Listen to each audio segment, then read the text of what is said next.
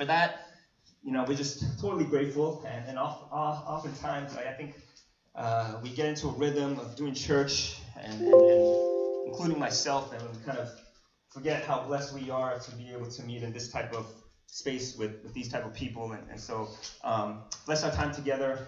Let us not take it for granted. And we pray all these things in their name. Amen. So we're on the fourth value of our sermon series, where we describe the church in different metaphors. The first one was church as a family. The second one was church as the bride of Christ. And the third one was a church as servants of the community. And the fourth one that we want to talk about today is the church as the body of Christ. And the book that we're going to talk about is the book of Corinthians. Now, the Corinthians, the book is just a very rich book. It has a lot of things going on in this book. And one of the themes and one of the things that's going on in the church of Corinth back in those days was that there were extremely an exorbitant amount of divisions. There were a lot of divisions going on in this church. And it's kind of funny, because when the Apostle Paul originally went there, there was this huge revival that was taking place in that church. And people were just excited. People were coming together. And then once he left, all these divisions started taking place. And so you had all people disagreeing over all kinds of things. I mean, you had the Greeks, who were very philosophical. You had the Jews, who were very spiritual. And so amongst them, they were disagreeing. Even amongst the Jewish community, they were disagreeing, right? The Jewish Christians. And what their disagreement was about who was the most spiritual, right? Which is kind of funny to me. That's to me, that's a little bit of a oxymoron, a contradiction, right? To argue about who's the most spiritual. But they were arguing about who was the most spiritual, right? And then there were divisions about leadership. Some people wanted to follow the Apostle Paul. Some people were claiming that they were Apostle Peter supporters and Apollos supporters. And so there were divisions within the leadership. There was divisions within culture. There was those who were eating certain types of food and who weren't. I mean, so there were all different types of divisions that were going on in the church of Corinth. And the Apostle Paul, in the book of Corinthians, he addresses it like this.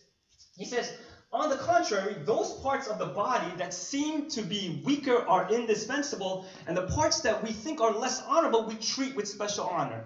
And the parts that are unpresentable are treated with special modesty, while our presentable parts need no special treatment. But God has put the body together, giving greater honor to the parts that lacked it, so that there should be no division in the body, but that its parts should have equal concern for each other. Now, what it's saying in this passage is that when we look at the Bible, when we look at the first century Christian church, what was going on was that there were certain things, certain people in the church that were presented as being more important than other people. And what the Apostle Paul was saying, well, with those people, they already get the special treatment. We don't need to actually honor them anymore. But those people who aren't getting recognized, those people who aren't getting special treatment, we need to lift those people up. We need to acknowledge those people. Because in the body of Christ, we have equal concern for one another. So the first point that we recognize is that in the body of Christ, we are all equal. Now, this is an extremely, extremely important point to remember, and I think, idealistically speaking, as a society, we can acknowledge that is kind of a correct thing to think, right? Like you rarely come across people, I mean, it happens, right? But you rarely come across people who won't think that this is actually a good thing. Right? Most people today, at least living in New York City, when you come across them, when you talk to them, they'll say, yeah, we're equal. Like, people should be treated equally. But do we actually practice that? Right? Do we actually practice that? I mean, if somebody came in here who I think is an extremely important person, would I treat that person exactly the same way that I would treat everybody else? If Tim Keller, my idol, right? And I struggle with this very much. If Tim Keller, lead pastor of Redeemer Presbyterian Church, comes through those doors, would I treat Tim Keller the same exact way? Right? That I would treat everybody else. No, it's like, oh my gosh, it's Tim Keller! Get the special chair, right? I mean, I don't know if I do that. In fact, in a day-to-day life, we say that, we speak that, but how often do we really actually live that way, even as we interact with society? My wife, for example, she was a waitress, and she has all these kind of stories about people that were just nasty to her when she was in the service industry. Right? Now, do we treat those type of people in the service industry the same place as we would treat people that we deem like the Tim Kellers of the world, or the people that we deem as being especially honorable? No. Because in our minds, in our hearts, we've already placed that there are certain people that we value over other people. Or my mom, she runs a eyeglass store, and she says every single day she sees the brokenness of people. And she sees the distinctions between those people who are serving, I guess, as the optometrist or versus those people who are just kind of in the retail. And she sees the way that people are. You can totally see the way on a day-to-day life that people live, the way people treat people, that we always contradict that we actually may say that we believe that people are equal, but do we actually treat people that way? And what this passage is saying is that in the body of Christ, there is none of that. That in the body of Christ, people are equal. That there is no such thing. Yes, we may have different functions, but we are equals. That is a truth. That is a biblical truth in the body of Christ. In fact, we even practice this today in church, right? Like, so I was a youth pastor for 5 years, and a very strange. In my former church, they used to really lift pastors up, right? And it was kind of weird at times because one time I remember I was a youth pastor. And we did an event, and all the parents were kind of just standing there after the event, and it was time to eat. So I said, why aren't you eating? And they said, we're not allowed to eat until the pastor eats first. And that was, like, I wasn't even hungry. So I was getting angry about this tradition, right? I'm not even hungry. Why don't you eat first? They go, no, we can't do that. We can't do that because we're not allowed to eat until the pastor eats first. And so I ate, and I was angry about eating because I wasn't even hungry, but I needed to do it so that these people could eat. And there's some traditions, like I'm not making fun of traditions in itself. I think traditions are a great thing, right? In fact, the gospel is meant to be celebrated within the lens of traditions. Make no mistake about that, right? That's actually a biblical truth that I've once preached on. The gospel has to be celebrated within the context of traditions, but some traditions just gotta go. Like that one there, that gotta go. Because we are equals in the body of Christ. In fact, this is the way the kingdom of heaven works. If you ever read the Beatitudes, I'm just going to read one part of the Beatitudes.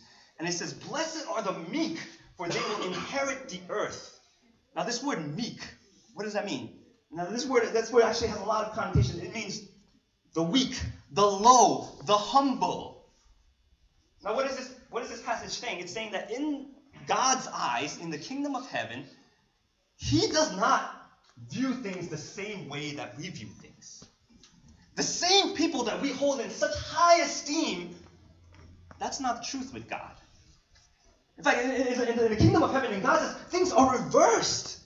And those who are humble, those who are weak, those who are low, they will be elevated, that they will inherit the earth, that they will inherit the kingdom of heaven, that there's a reversal of values in the kingdom of heaven in God's eyes. In fact, in the kingdom of heaven, we are all simply weak. We are all simply low. We are all simply humble. And the only thing that lifts us up is Jesus Christ. And that's why we're equals. We're equals because we are all broken. And the only thing that lifts us up and puts us into higher status is Jesus Christ. The second thing I want to notate about this particular passage, it says, on the contrary, now we see the word parts being used a lot here. Those are parts of the body that seem to be weaker, and parts that we think are less honorable, and parts that are unpresentable are treated with special modesty, right? And once again, we see this kind of like, there's a body, but there's different parts. And I'm not going to go over it today, but if you ever elaborate further into this passage, it talks about kind of like how the eyes have different functions, and the ear has different functions, and hands, right? So it talks about different functions of the body of Christ. So the second point that we notate in this passage is that in the body of Christ, the members have various functions. So I had the pleasure of meeting up with Tim Keller once a month in this program. The 5 of us, we got to meet up with Tim Keller once a month. And if you're thinking that I'm showing off, I kind of am, right? So I got the pleasure of doing that, and I sat with Tim Keller, and I've asked him questions. I said, one of the questions I asked him was, what was one of your biggest struggles as a pastor? Because if you don't know, he's about to go into retirement, and he's about to do other things. So I said, what was your biggest struggle as a pastor? And he tells me one of my biggest struggle was that when I used to do church, what ended up happening was he became such a big celebrity pastor, right? Everybody wanted to come see him because he was known as the best preacher in New York City, if not the best preacher in all of the country, right? So people from outside the country would come see him. People from outside the states would come see him. So many people were coming to see Tim Keller. And what he said was that all these people were coming and sitting down to see Tim Keller preach, but they weren't being active, functional members of the body of Christ. And what he says, and I'll never forget, he says to me, and I'm paraphrasing this, because I don't remember exactly, but even if I said it the same way, it sounds better when he says it, right? And I put this to the test before. Like, I've actually said to a friend, we're like, this is a total tangent, by the way. I actually said to a friend, like, why we're church planning all this stuff, and he was like, and I'm not. And I quoted all these statistics. I basically said the same things that I've heard from him, right? And I quoted, this is why we're church planning. And then later on, I showed him a video of Tim Keller saying the exact same things. He's like, oh, wow, that makes a lot of sense. So, anyways. I don't know if you ever put that. You should put that to the test just to see how it works. So anyway, so I'm talking to Tim Keller, and I asked him about the struggles, and he tells me about how his members weren't getting plugged in. They weren't being functional members of the body of Christ. And this is what he says to me. He says, David, if the members of your church are not getting plugged in, if they're not getting plugged into the community, if they're not being functional members of the church, if they're not contributing in any way whatsoever, and they're just not being functional here at all, it was then your church is actually not a church. Your church is just a Sunday event that happens once a week. That's what he says. Now, I have to make a huge disclaimer here. This is huge. I have to make this disclaimer that I believe in seasons. Okay, I believe in seasons, and I've in terms of the way and our rhythms go, and the way that those things are between you and God. Right? And I believe in seasons, right? I believe that I've told people that you're not really in a place to dive fully into this right now. You need to kind of take a step back. I've told people personally that because I believe in seasons. I really do. Right? And then there's people that have been hurt by churches. There's people that have been abused. All kinds of stories that I hear. So I believe 100% in seasons, and those are things for individuals to discern. Right? And for me to pray over them with individuals, and for individuals to ultimately have convictions from God as to what season you're in, right? So I'm not saying that everybody in this church should dive in right now all at once. That's not what I'm saying. And I'm not even saying that we all have the same function. I remember I met this old lady one time. She would just come in, and she would sit in the back every single time when I was in Astoria Church. And she would just sit there every single week. She would sit there. And I was just so intrigued because she wouldn't really kind of, she couldn't move around, so she couldn't really interact with many people. But she would sit there every single week, so I'd come and talk to her week after week after week. And I remember as I was learning more, what was really her passion was that she said she loves coming here and sitting down in the back and just praying for the church. And she says, every week I come here and I sit down and just sit down in the back and I just intercede for the pastor. And once again, we're in different seasons. And here's the thing that I want to challenge. We're in different seasons, but if you don't feel like you're called to that season, or maybe you just kind of been coming here and checking it out and everything like that, which is totally fine, which is totally cool, right? I'm not, judging you for that in any way whatsoever. What I'm saying is that I truly hope from the bottom of my heart that is not your intention for the rest of your life. And the reason why I'm saying that is because if that's true, then that's just too sad for me. That is just too sad. Because we live in New York City. In New York City, you have so many options. So many pastors, right? So many sermons, so many churches, so many facilities, so many amenities, so many worship styles, so many prayer styles, so many different types of churches that you can actually live your entire life going to a church, getting something out of it that you want, right? After going Sunday after Sunday, getting bored of it and trying to move on to the next thing that kind of interests you. And I've seen people that have lived their entire life in New York City this way. You can actually live your entire life in New York City this way. And for me, that's just too sad. So the second point, in the body of Christ, we have various functions. And the third point I want to make actually comes from a different part of the passage of Corinthians. It's just that the body, though one has many parts, but all of its many parts form one body. So that it is with Christ. For we were all baptized in one spirit, so as to form one body, whether Jews or Gentiles, so race, culture, slave or free, socioeconomic classes, and we were all given one spirit to drink.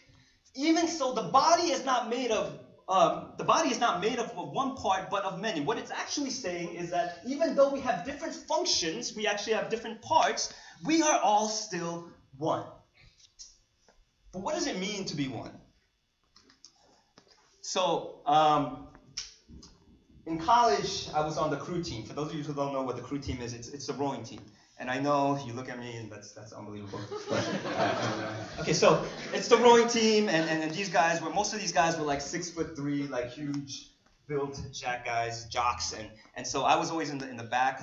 It's called the bow, and they always say the bow is all along for the ride. So they always put me in the back, right? And I was sitting in the back, and I'd have to get out anytime I got stuck in the sand and push it. It was just terrible. But anyway, so I'm on the crew team, and I look at our boat, and we had some of the most like jacked built guys, like really built guys. Right? Some of these guys may have been on something. Like it was just we recruited like this really like scary looking lineup of guys, right? So we were hyping up our team. Oh my gosh, have you seen our team? Our team, they look scary, right? And I was hyping them up. And in crew, we had what's called a novice A and novice B, right? Novice B, we were the first years, and novice A was the second years. And then you reach varsity. That's how it worked. So we had novice A, novice B, and I was on the first year team, right, the novice B team, and we were so cocky. We were like, I was like, look at these guys, and I looked at the novice A team, and they weren't nearly as big. Right? They weren't nearly as tall. They didn't nearly have as long strokes as these guys. And by the way, in crew, you use a lot of your legs. So strokes are huge in crew. Right? You kick off with your legs. So I'm looking at this, and I'm saying, man, this is gonna be a piece of cake. Like we're gonna destroy these guys. So one day we challenged novice A to a match. We said, hey guys, I want to challenge you guys personally to a match. So we get ready, and I'm like, oh man, we're gonna kill these guys. And as soon as they say, runners on your mark, it's set. And then they go, and then they go, and then we start going. And I remember we're just like going all out, like we're screaming, and we're running, like, we're like screaming our heads off. And I'm looking at these guys are like rowing with all of their might. And the other boat just goes flying, shooing. Like they're just way ahead. And I cannot believe how far ahead they are. And I'm looking at them from a distance, and I'm like, my mind cannot comprehend how they made it that far already. So one day I decided to actually stay behind them and watch them practice.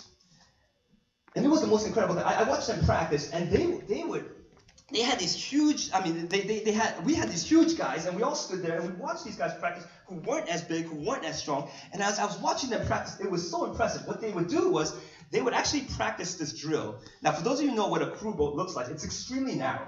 So the slightest lean to the left tips the boat.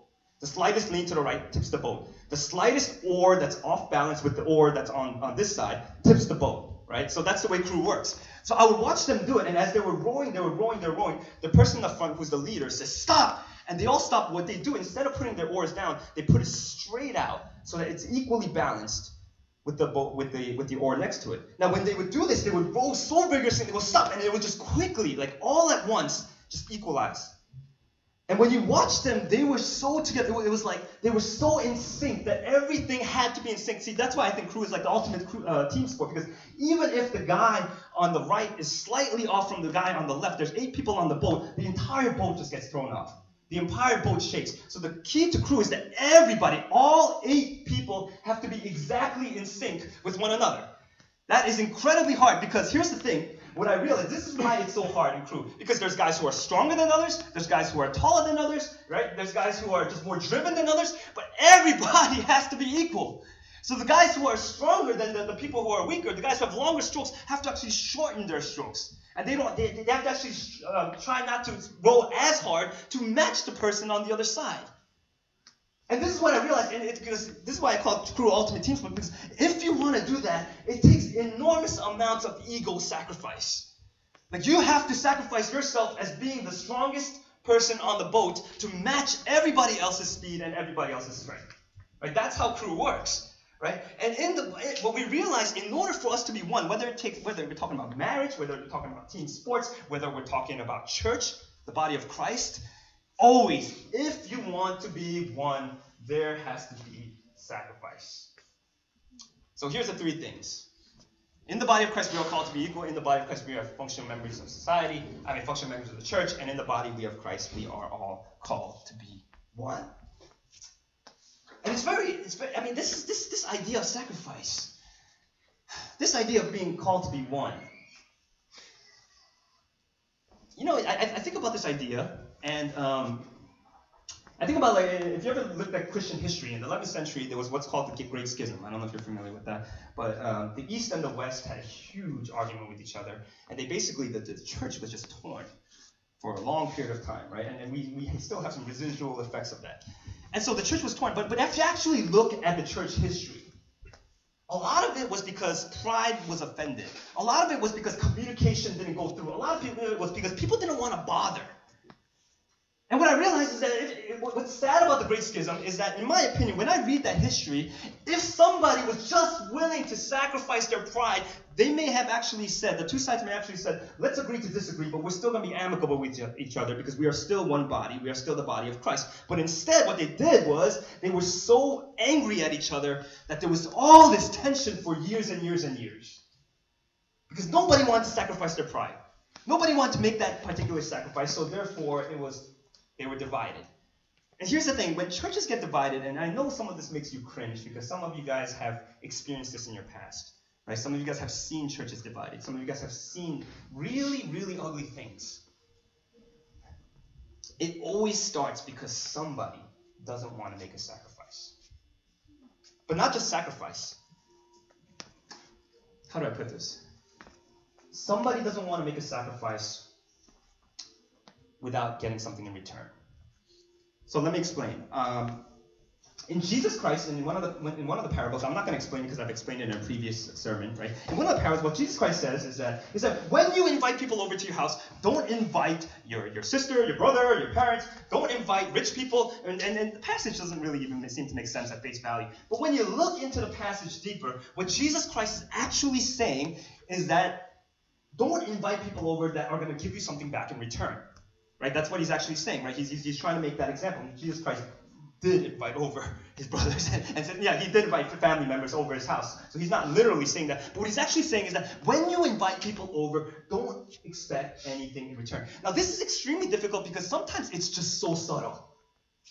And I'll tell you how subtle this is. So one time I met with an elder at my former church, and he's a terrific man, very pleasant man. I love talking to him. And once in a while, he's like, hey, David, I want to buy you dinner. So I get really excited about this. He invites me, and we talk. And one of the things he says, hey, David, how can we benefit the youth ministry? That's like a dream for a youth pastor, right? Like when someone tells you that, that's like a dream. Like you never hear that, right? So he says, how can we benefit the youth ministry? I want to help you. I want to benefit the youth ministry. And I'm thinking, this man is great. I love this, right? And I said, I started naming off things. I said, well, we need this, and I was telling him like certain things that we need, and it was great. It was all done. He said, you got it. And I was so curious that I said, how are you going to do this? And he says to me, I'll never forget, he says to me, David, I've given a lot of money to this church.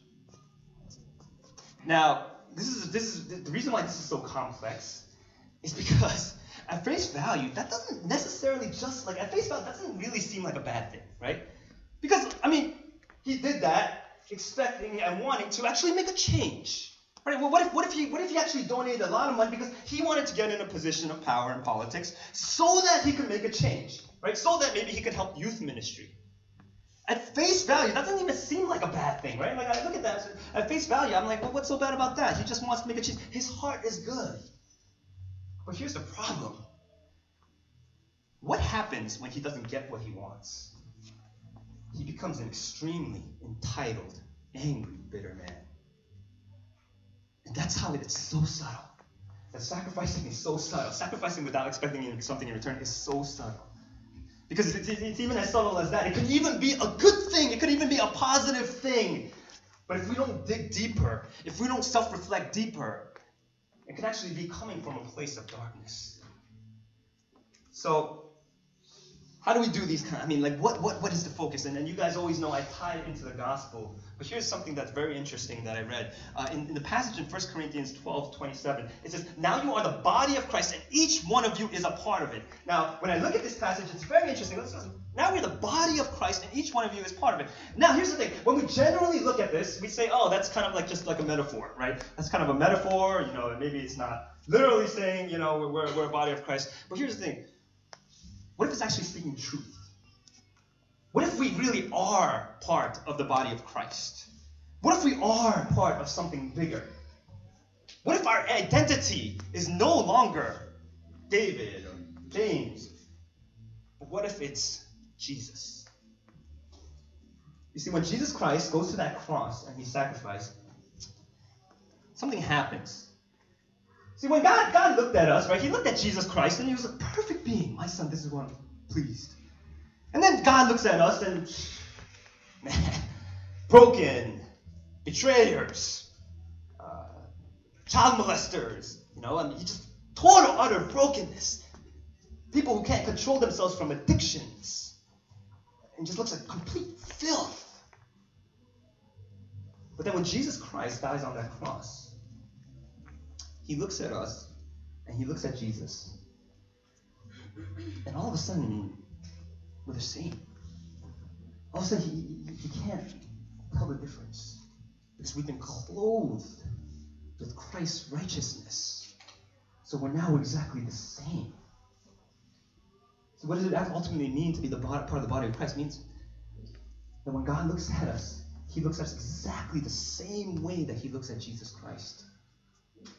He's not looking at James the sinner, David the sinner. He's looking at perfect righteous beings, perfect righteous sons and daughters of Christ. So we can just go to him in a time of prayer and ask the worship team to come up.